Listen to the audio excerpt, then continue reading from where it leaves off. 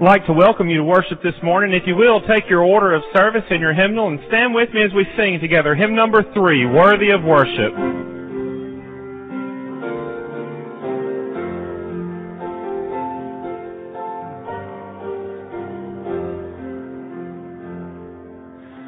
Worthy of worship, worthy of praise, worthy of honor and glory, worthy of all the glad songs we can sing, worthy of all of the offerings we bring. You are worthy, Father, Creator, you are worthy, Savior, Sustainer, you are worthy, worthy and wonderful, worthy of worship and praise, worthy of reverence, worthy of fear, worthy of love and devotion, worthy of bowing and bending of knees, worthy of all this and added to these. You are worthy, Father, Creator, you are worthy, Savior, Sustainer, you are worthy, worthy and wonderful, worthy of worship and praise. Almighty Father, Master and Lord, King of all kings and Redeemer, wonderful Counselor, Comforter, Friend, Savior and Source of my life without end, you are worthy, Father, Creator, you are worthy, Savior, Sustainer, you are worthy, worthy and wonderful, worthy of worship and praise. He is exalted, the King is exalted on high. I will praise Him. He is exalted, forever exalted, and I will praise His name. He is the Lord, forever His truth shall reign. Heaven and earth rejoice in His holy name. He is exalted, the King is exalted on high.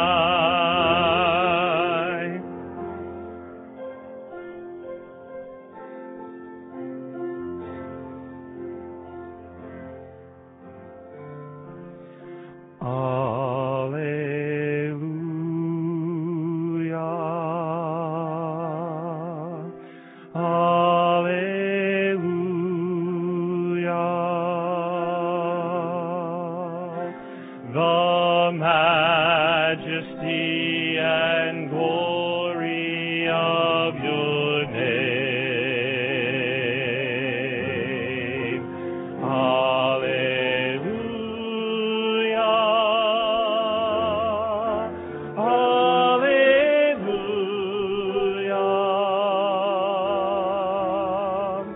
The majesty and glory of your name. Alleluia.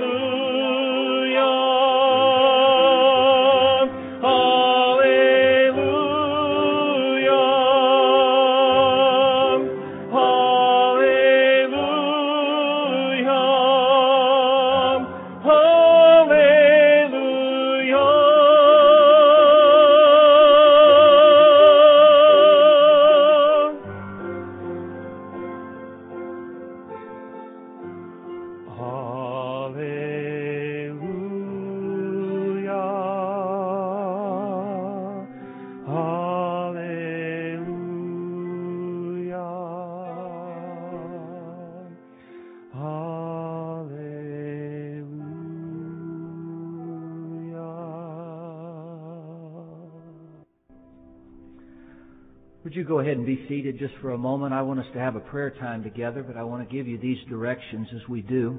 I know there are a whole lot of things that we could pray for and we need to pray about. But I'd like for us to focus on two in particular today. Our nation is about to elect a new president. That merits our attention. It merits our involvement. It merits our prayer. I'd like for us to pray about that election. Pray for our country. Pray for our direction. Some other things that are going on during this time of year involve us as a denomination. There are many of our state conventions that are meeting. Some have already met. Some will meet this week and in the coming weeks. Many making important decisions about the kingdom, about the work of the ministry and what God is doing. I want us to pray for those state conventions.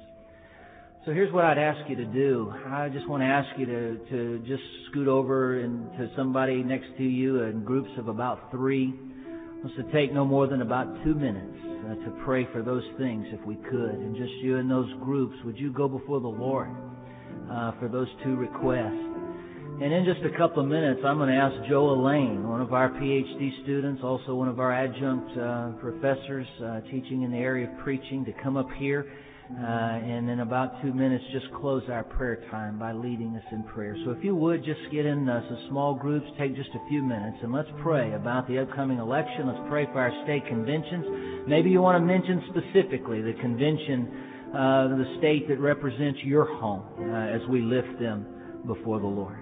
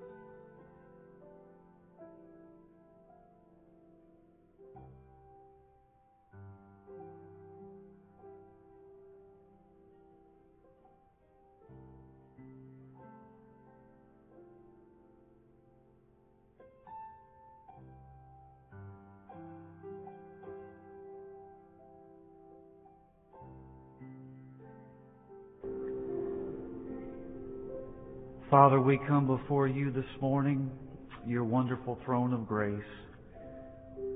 Thank you for inviting us into your holy presence. Lord, you're such an awesome God. You're a mighty God.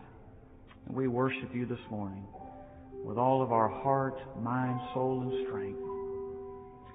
And Lord, we do bring our nation before you this morning. We intercede on behalf of the nation this morning. Lord, we know that your Scripture says righteousness exalts a nation, but sin is a reproach to any people. Father God, we pray right now that as this election will take place, that righteousness will prevail. God, that whoever may be elected, that they'll seek your face. They'll seek the wisdom that can only come from you, Lord. And Lord, that as Christians we'll pray for our leaders. We'll be salt and light. Lord, knowing that only as people are born again into the kingdom of God will their values, their morals be changed.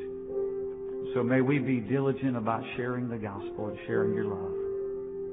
And then we pray for the state conventions that are going on, that will be in the days ahead. As your leaders, your people make serious decisions about the kingdom of God, that we'll put aside our wants. We'll put aside our differences and we'll seek first the kingdom of God and your righteousness. And that will be about the kingdom work. Lord, we know that a house divided cannot stand. May we be united upon Jesus Christ and His shed blood and the Word of God. We love you this morning, Lord. We worship you. We pray for our speaker, Brother Tommy, this morning as he shares the Word of God. And as he unfolds it this morning, just give him a fresh anointing as he shares in the power of the Spirit of God. And may we have ears to hear what the Holy Spirit speaks to us today. For we ask our prayer, and we voice it in the name of Jesus, our Lord. And all God's people said, Amen. Thank you, Joe. In addition to being a student and an adjunct professor, Joe is also a pastor in the Baton Rouge area, just across the river on the west side. And we have the privilege today of hearing God's Word brought to us by another pastor in the Baton Rouge area. Pastor Tommy French is the pastor of the Jefferson Baptist Church in Baton Rouge. And I got to tell you, when you look at his resume, it's not very impressive as far as pastoral experience because he's only pastored 2 churches. And by the way that some people measure experience, that doesn't seem like a whole lot with the way pastors change churches today. But what you have to do is you have to look close at the dates on those 2 churches. Because after a church prior to his seminary work at Southwestern Seminary, Dr. French became the pastor of the Jefferson Baptist Church in 1958. And he has been the pastor of that church ever since. Told me a while ago that he thinks he might stay there. What a tremendous testimony, students, I want to tell you. Pastoral tenure may be the most overlooked and under-discussed factor of church growth and church health today. And we appreciate that testimony. Dr. French is not only a pastor, but he is a denominational servant as well. He has been serving this last year as president of the Louisiana Baptist Convention. We'll bring a presidential address in the upcoming meeting there. I want you to pray for him in that regard. He was also elected in June as the second vice president of the Southern Baptist Convention and is leading us in that capacity. But he also serves in another capacity, and that is one directly related to our school. Though he is not a graduate of this institution, his church hosts one of our extension centers in the Baton Rouge area and makes available space there for classroom teaching and for students to train there. Dr. French, we are grateful for your ministry to us. We look forward to hearing the Word of God from you today. Thank you. Ask you to stand with me again as we have another time of worship and song. Hymn number 486 and then hymn number 499.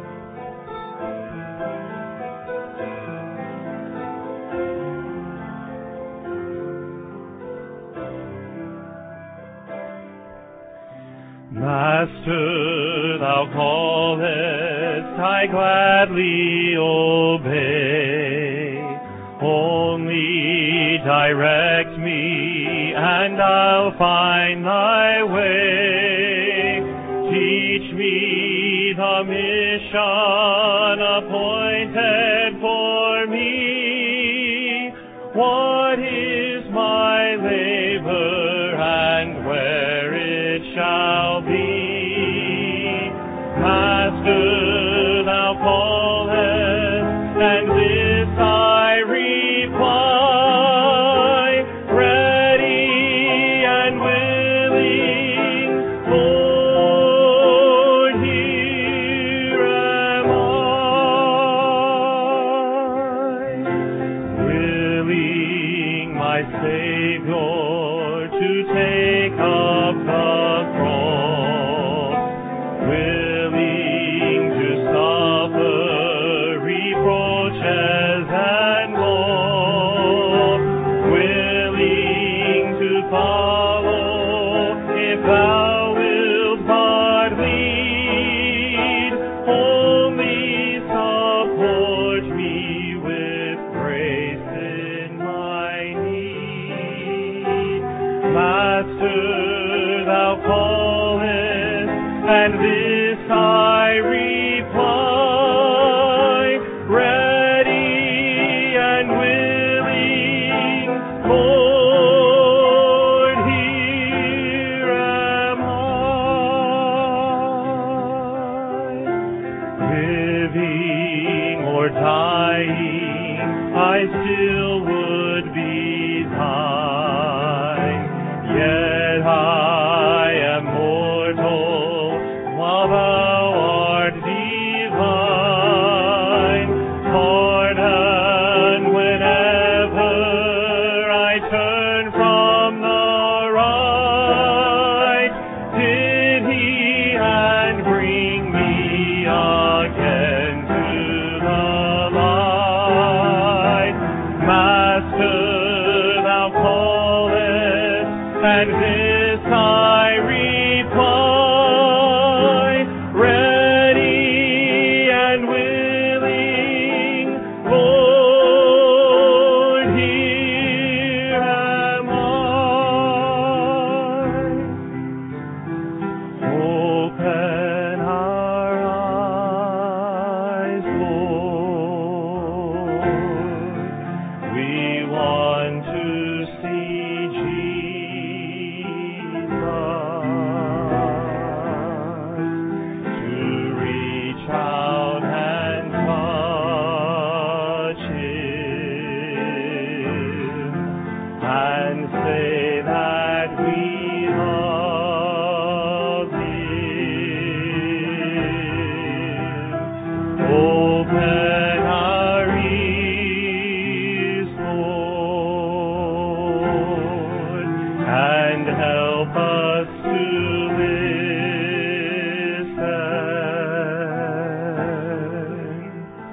Open our eyes, Lord. We want to see Jesus.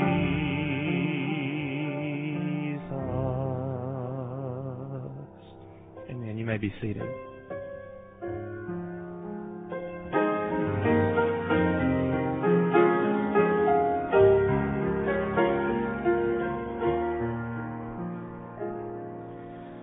There burns a fire with sacred heat, white hot with holy flames, and all who dare pass through its blaze will not emerge the same.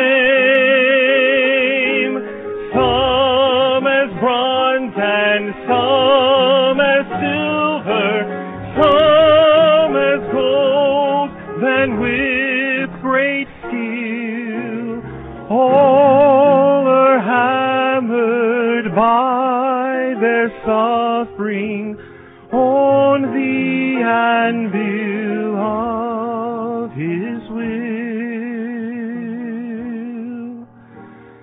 The refiner's fire has now become my sole desire,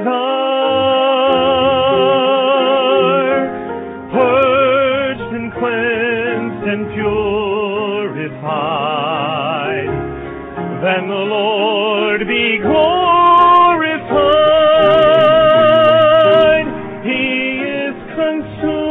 my soul, refining me, making me whole. And no matter what I may lose, I choose the refiner's fire.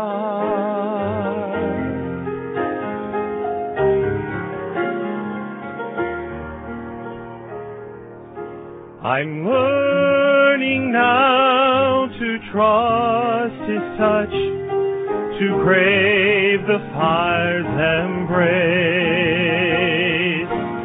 For though my past with sin was etched, His mercies did erase. Each time His purging cleanses deeper, I'm not sure that I'll survive, yet the strength in growing weaker keeps my hungry soul alive. The refiner's fire has now become my sole desire. Purged and cleansed and purified, then the Lord be glorified. He is consuming my soul, refining me, making me whole. And no matter what I may lose, I choose the refiner's fire.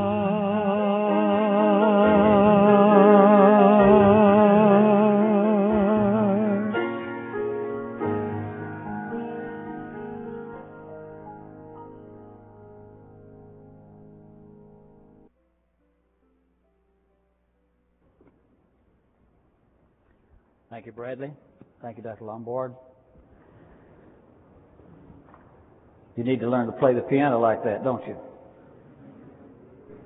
We set up a scholarship at Jefferson. We found out that a lot of people are putting their children into private school and they don't have money for music lessons. And I said, we can't have that. We have to have a generation of students now that in the future can play the instruments for God's people in the future. We need to think about that.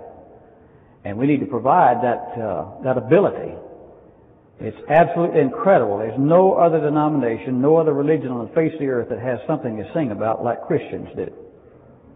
And praise God for it. Thank you, Dr. Shattuck, for introducing me. Is Jimmy Hedrick here? Look at there. He's here. Dr. Jimmy Hedrick and I go back a long way. He was my music and youth director when he got out of high school, and helped me build Jefferson Baptist Church. His father was our church treasurer. His sister was a member. She sang in our first youth choir. They made a joyful noise, and you'll understand what I'm talking about there. But I appreciate Dr. Hedrick and his work here at New Orleans. I was glad to see that you were able to get him away from Southwestern. And Southwestern's great loss, your great gain. And so I appreciate that so very much. I was trying to read the music a while ago, and I'm nearsighted, have been nearsighted since 1937. I've always had to wear glasses. Of course, it protected me in a lot of fights because they wouldn't hit me if I had glasses on. And you didn't grow up in the oil field, did you? And then I got farsighted, so I had to have bifocals, and now I have cataracts, and everything is doubled. So the audience is twice as large as it normally is this morning. Anyway, those things will happen, but when it happens, just keep on serving Jesus. Most people won't know it if you don't tell them about it. Our scripture this morning is taken from Ephesians chapter 4, and if you would like to follow, please do so. I'm reading from the New American Standard Version. Ephesians 4, beginning at chapter 4, verses 1 through 7, and then verses 11 and 12. I, therefore, the prisoner of the Lord, entreat you to walk in a manner worthy of the calling with which you have been called, with all humility and gentleness, with patience, showing forbearance to one another in love, being diligent to preserve the unity of the Spirit in the bond of peace. There is one body and one Spirit, just as also you were called in one hope of your calling. One Lord, one faith, one baptism, one God and Father of all, who is over all, and through all, and in all. But to each one of us grace was given according to the measure of Christ's gift. And then verse 11. And He gave some as apostles, and some as prophets, and some as evangelists, and some as pastors and teachers, or teaching pastors, for the equipping of the saints, for the work of service, to the building up of the body of Christ.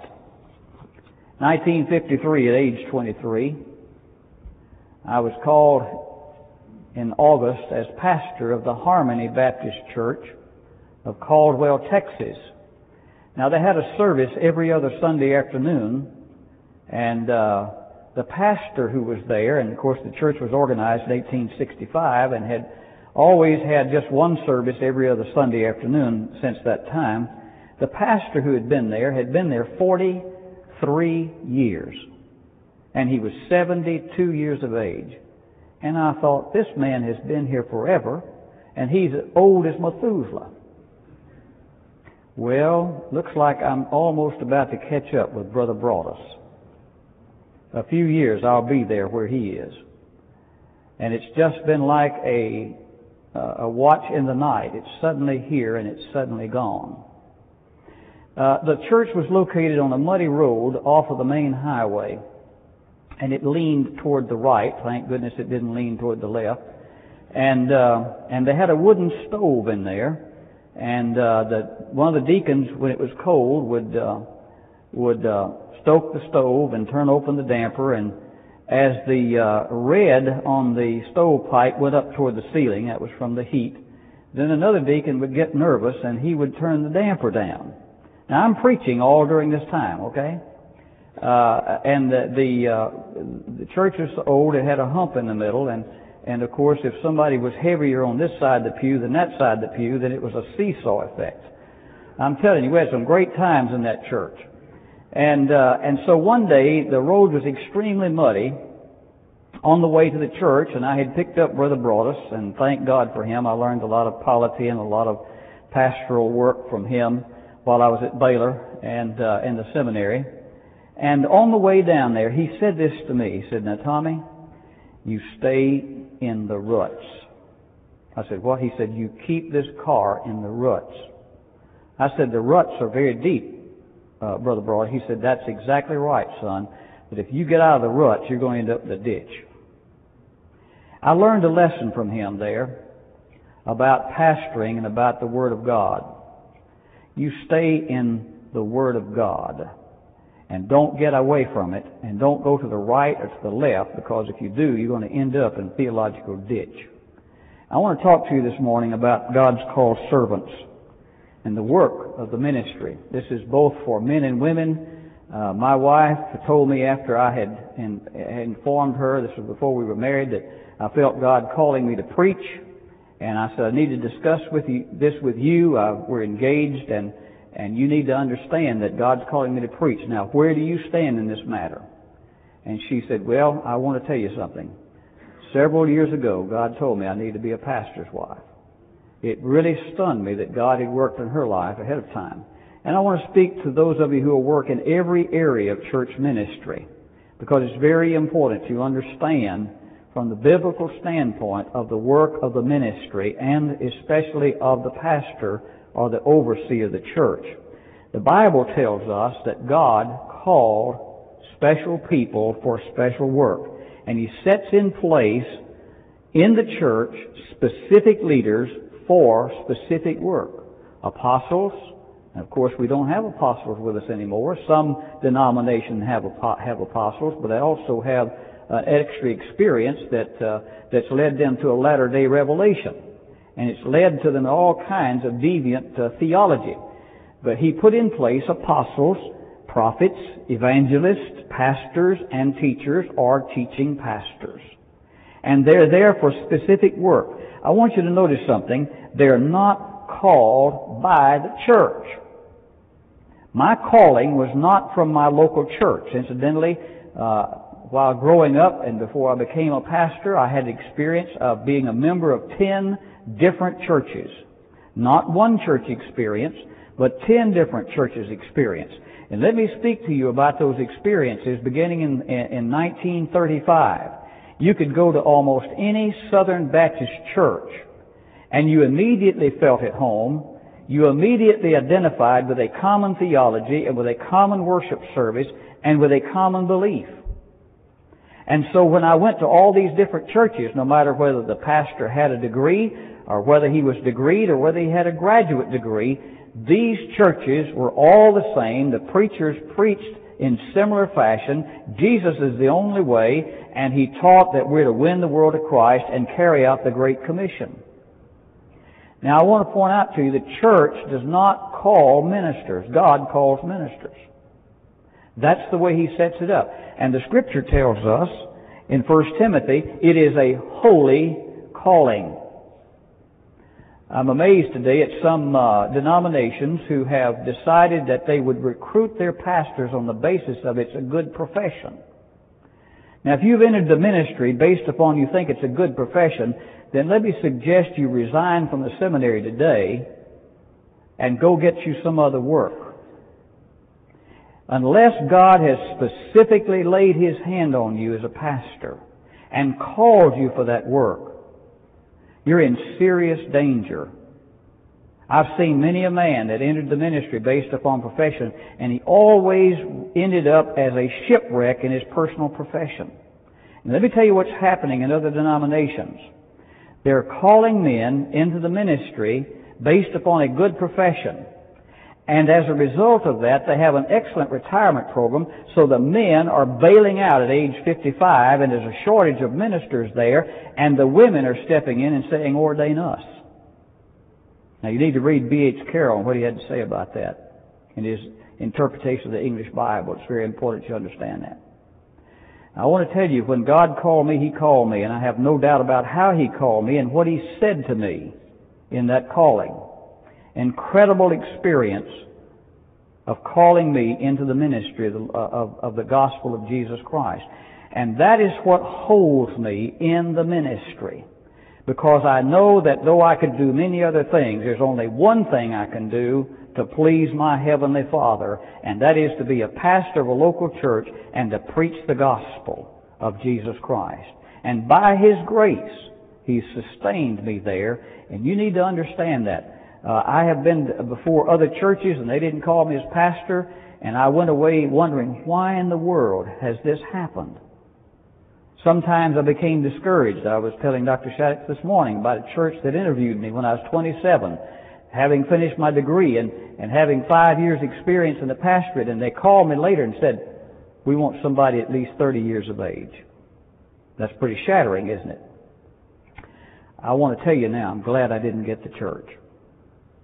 Other churches I'm glad God didn't let me have, because I realized that God was leading in what He was doing, and He knew exactly where I needed to be and what I needed to be doing, and so I accepted His grace in that matter. And I say that to you today because a lot of times what we want is not what is good for us. And we need to seek the face of the Heavenly Father and be sure that when we accept a call anywhere, we know it's the Father's will. Right after we started the mission church at Jefferson, I had been working at the freight line, and First Baptist Church sent me out there and they said, now you have to keep your job at the freight line. You're going to be bivocational. I said, that's fine. 1 month later, a church in Baton Rouge came to me where I had been interim pastor and said, come on, our pastor just left. We've heard you preach. We know who you are. We'll furnish you a parsonage. We'll pay you $500 a month. Remember, this is 1958. We'll pay your utility bill. We'll give you a car allowance. You can't believe what they were offering. And I said to them, I cannot come. And they said, why? And I said, I have accepted the call of the mission of First Baptist Church. Oh, you can leave that. Anybody can handle that. And I said, no, they cannot handle that. God has called me there. They were angry with me because I would not release the mission to somebody else and go and pastor their church. I want to tell you, it's a wise decision to stay in the will of God. And I want to encourage you, wherever you serve, whatever God's called you to do, you go where God wants you to go. And here's the reason. If that's where God wants you, there's not anyone in that church can remove you. If that's not where God wants you, there's not anyone in the church that can keep you there. You see, you are God's special servant. And He wants you to serve Him where He wants you to serve. And when you serve Him in that way, you're under His blessings, no matter how difficult the way might be or might seem. Secondly, God's servants have specific duties. Guard the flock as an under-shepherd of Jesus Christ. That's your task. I guard Jefferson Baptist Church as if it were my child. I helped give it birth. I have a life invested there.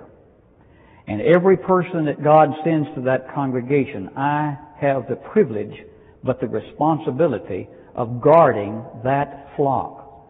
And the Scripture says, one day I will give an account to the Heavenly Father of how I have served that congregation and how I have guarded them, and I'll give an account for keeping their souls.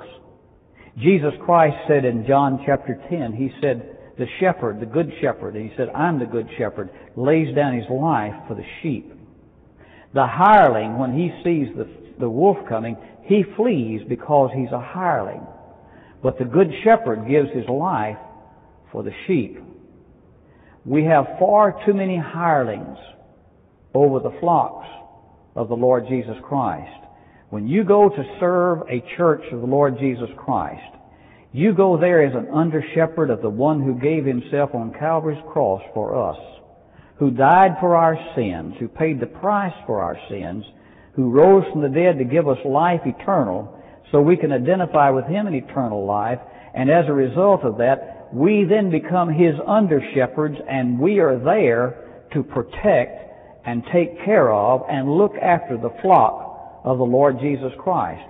Now, are there some wayward sheep in the flock? Always. Are there some mean sheep in the flock? Always. Are there some sheep that won't follow you? Always. But that does not cause you to neglect your duty as the under-shepherd of the Lord Jesus Christ. And so when you accept that call, then you become the guardian of the flock of the Lord Jesus Christ. Something else you need to do is you need to oversee the flock. A lady one time, when I appointed a special committee and had a joint committee meeting with 3 committees, called me on the telephone and she said, I want to know by what right you've done this. And I said, it's simple. I'm the pastor. I'm the pastor. I'm the overseer. I oversee the committees. Now, some of the young guys out there call me a benevolent dictator. Fellas, you haven't been with me in some of these committee meetings. I want to tell you something. I have taken the heat, and I have taken the knocks, and I have withstood all kinds of serious criticism, but I am the overseer. I oversee every committee that works. I don't tell them what to do, but if they do something that's wrong, I tell them this is not right. In fact, one day in a committee meeting, I said, now I'm not going to oppose you on the church floor, but you put in the minutes that I, as pastor of this church, oppose what you're doing, because you're going to get yourself in trouble and you're going to cause disturbance in the local body. Sure enough, 1 month later, the entire committee had resigned because they got themselves in trouble. You, if you're called to be the under-shepherd, you become the overseer. Now, that doesn't mean you rule dictatorially. That's not what Christ called us to do. He said, you're not like the Gentiles. You're supposed to lead in service and in love. That's the kind of leadership you have, a servant leadership like our Lord Jesus Christ. But I want to point this out to you from plain old personal experience, watching Dr. Norris Palmer of First Baptist Church, watching Brother Broadus at Harmony Baptist Church over in Texas, watching my pastors. You are the overseer, and don't you let anyone remove you from that position or to take your place, because God holds you accountable for overseeing the work of the local church. And that's what you're to do. We hear a lot today about shared ministry, and I'm for shared ministry. But I want you to know something. A lot of that is simply to try to dethrone the power and the requirement of God to oversee His church. And don't you let that happen. Why do you think God called you as pastor? He called you to be that under shepherd of Jesus Christ, and He called you to look after that flock and to take care of that flock, and you oversee it. You oversee and be sure that finance committee is doing their work. You oversee and be sure that that personnel committee is doing its work. You oversee every committee in that church, and you oversee the body of Christ, and be sure they're doing their work as the New Testament required that work to be done. And then you need to equip the saints for the work of ministry. That's your job. You're not to do all the ministry. You can't do all the ministry. And I'll tell you that experience. I've tried it. It doesn't work. They'll let you do all the work. You are to equip that church for ministry. You need to know how to win people to Christ, and then you need to sit down and teach your people how to win people to Christ. You need to have a heart for souls. You need to sit down and teach your people how to have a heart for souls. You need in every way to equip your people in the area of ministry. I'm going to speak to you about polity in a few minutes and talk to you about doctrine in a few minutes. But your responsibility is to teach your people everything that the Lord wants them to know. You remember what the Great Commission command is, teaching them to observe all things whatsoever I have commanded you. And then, lo, as you go, I'll be with you even to the end of the age. And you need to teach your people, and in order to do that, you have to know what to do. That means you must study. Here at the seminary, they're going to give you a set of tools. When you get out of here, your study has just begun in the Word of God and in every area. You're going to have some good tools to operate with. But when you walk into that pulpit on Sunday morning, when you walk into that Sunday school class on Sunday morning, if you're an educational director and you're leading an educational program in a local church, if you're a music leader and you're out there leading in worship, you need to study and study and study, and you have a fresh word from God every time you walk into that pulpit, or every time you lead that congregation or that Sunday school class or that department or that program. Because the work of Christ depends upon that. And it's important that you equip the saints for the work of ministry. Once you equip them and turn them loose with all of the wonderful equipment that God gives them and talents that He gives them, you're going to be surprised what happens. The church will explode in its work. And then, let me point out something else. Once you teach them proper doctrine, the flock will always tell you in advance when there's an aberrant theology out there. Not long ago, about 12 years ago, I guess, in our Sunday school lesson, some professor had written about the Star of Bethlehem. And what he was writing about the Star of Bethlehem, the Broadman commentary, the New American Commentary of 1888 had shot that theory down back in the 1800s. And my people came out of the Sunday school classes and they said, "Preacher, look what's in here." I said, "What's wrong with it?" And they told me what was wrong with it, because they knew their doctrine. And you need to teach them strong doctrine so that they understand what the Bible has to say. Set the example. What is it Titus said? Live sensibly, righteously, and godly in this present age. That's what we're to do as ministers and as religious workers. We are to set the example for the flock of God. Paul said, "Follow thou my example." And we need to do that today. Say to the church, "Follow me, follow my example." And then teach them sound doctrine. What did Paul write to Titus? Speak the things which are fitting of sound doctrine. We have every wind of doctrine flowing out there today. The advent of television, you have every kind of religious show, and I call them shows, that you've ever seen. We had several years ago, we were visiting somewhere. I think it was up near Ohio, and they had a faith healer on there. He hit this fellow in the head and cast out the demon of tobacco. He did. At least he said he did. And the guy finally got up and walked off the stage, and my daughter looked at me and said, "Daddy, that can't be real." I said, "No, it can't be real, but why is it it's not real?" She said, "It doesn't measure up to the Scriptures." I said, "You're exactly right. You need to teach these folks the sound doctrine and teach them some church polity." I'm amazed at the abysmal ignorance of church polity today. I heard not long ago that a couple got married, and you know what they did at the marriage ceremony? The bride and groom exchanged the Lord's Supper with one another. Isn't that wonderful? Where'd that come from? A sacerdotal religion that influences our people. If you'll read what Paul has to say about the problems in the Corinthian church, it was the fact that they were taking the Lord's Supper by themselves or in groups and not as a church. And to take the Lord's Supper between the husband and wife is an abuse and misuse of the Lord's Supper, because it's not a participation in or a communion with or a participation in between the husband and the wife and the bride and the groom, but it's between the individual believing the Lord Jesus Christ. That's who it's with. And Paul said, if you take it in an unworthy manner, you've got problems.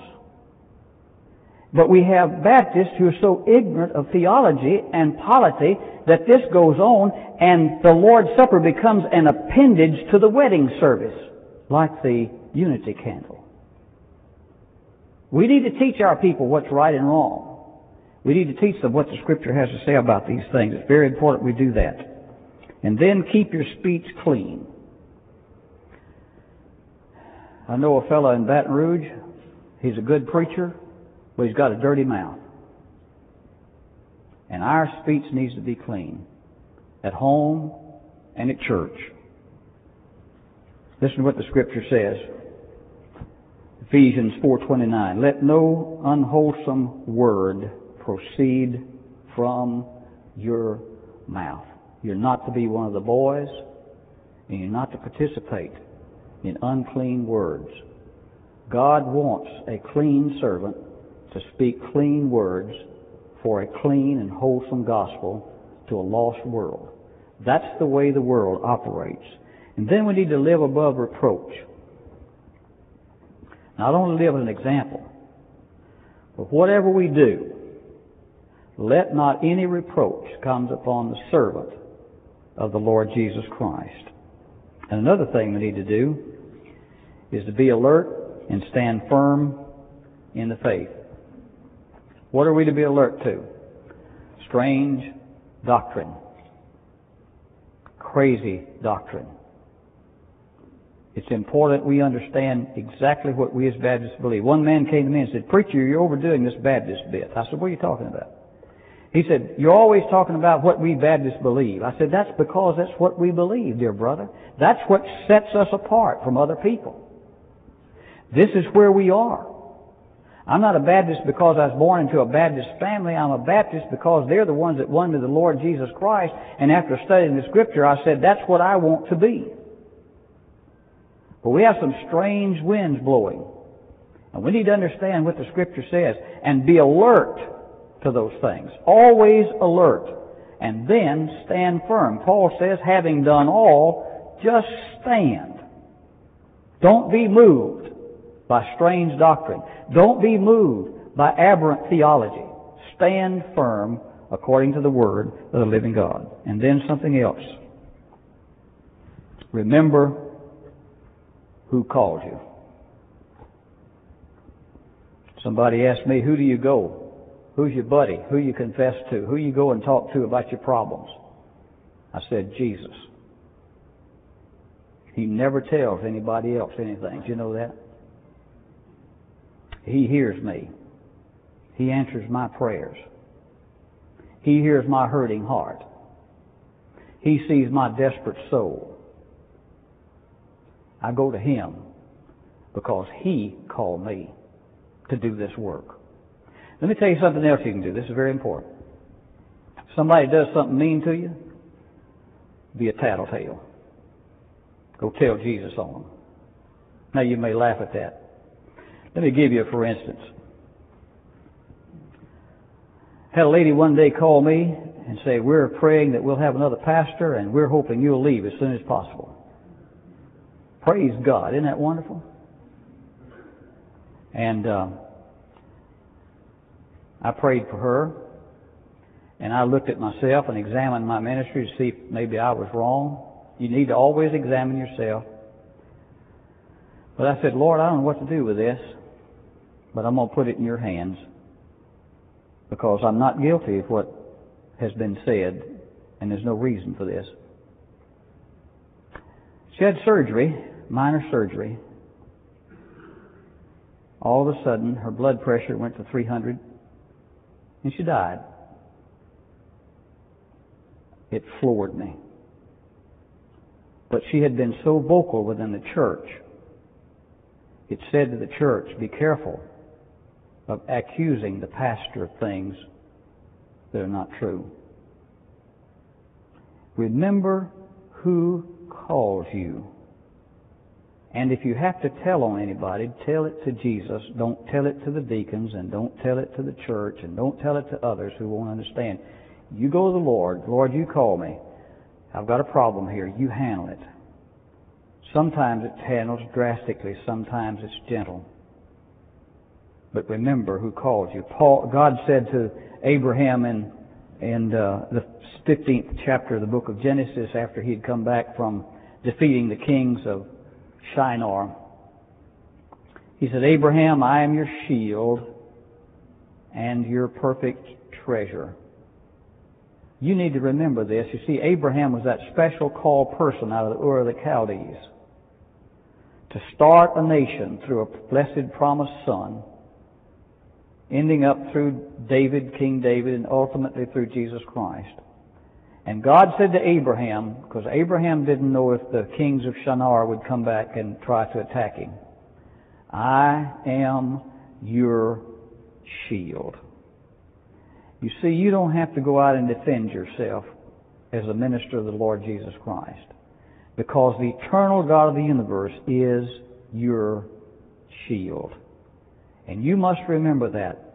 No matter how many forces you may feel sometimes against you, from Satan to an antagonistic church member, the Lord Jesus Christ is your shield, and He is your perfect treasure. Jesus said, all that live godly will suffer persecution. Remember that. If they've done this, Jesus said to the green tree, what will they do to the dry? Paul the Apostle said, we've not yet suffered unto the shedding of blood. Some of our Christian friends in the world have suffered unto the shedding of blood. But before you think that you become a great martyr, you remember those that have suffered unto the shedding of blood for the Lord Jesus Christ, and it's important you understand that. And then listen to those that God gives you for counsel, the deacons and others. I remember when Dr. Carlson taught the final Hebrew class I took at Southwestern Seminary in the summer of '57. And here's what he said. He said, boys, you got to love the deacons, warts and all. And I want to tell you, he was right. You got to love the deacons, warts and all. See them as partners in ministry, not as enemies.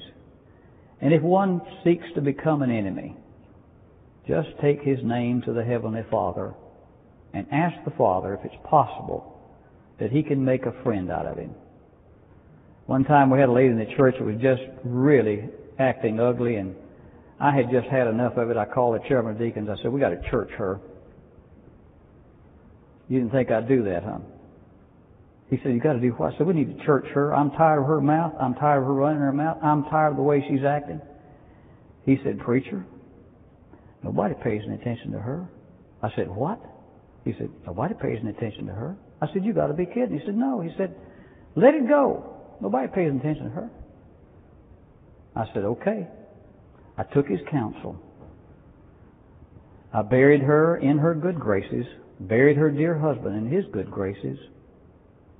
She was just out of sorts for a while. And you need to remember this. Listen to the counsel of those who God sends you to help you in the work of ministry. But remember this, not only is He your shield, He is your perfect treasure. And the Scripture says He's raised us up and caused us to sit in heavenly places, that's as of now, that in the ages to come, age after age after age after age after age, He may show to us the exceeding riches of His grace. You see, we don't even understand grace. But one day when we sit in that heavenly place with our Heavenly Father and with our Lord Jesus Christ, He's going to open the windows of knowledge and display to us really and truly how exceeding are His riches of grace towards sinners like you and me. Praise God, He had mercy upon us and called us into His service. Let's pray together. Father, I pray for each one of these students and professors. You've called them to your service. They're serving you. I bless them in your name today. Father, I pray that you'll give each one the strength that they need, the solid mind that they must have, the grip upon the gospel that they need to carry out your work. Give the professors the knowledge they need to impart to these students those things that will equip them to help the churches be equipped for the work of ministry. Bless their work. We thank you for them. We thank you for this institution and for those that paid the price to make it possible. And I pray for every student, for every minister, for every educational person, for every music person, for every one called into your ministry, whatever area of service it might be. Bless them in your name and give them the strength to stand firm in the faith and to strengthen the work of the gospel through your church, to your glory, to your honor, to the salvation of the lost. For it's in Jesus' name we pray. Amen.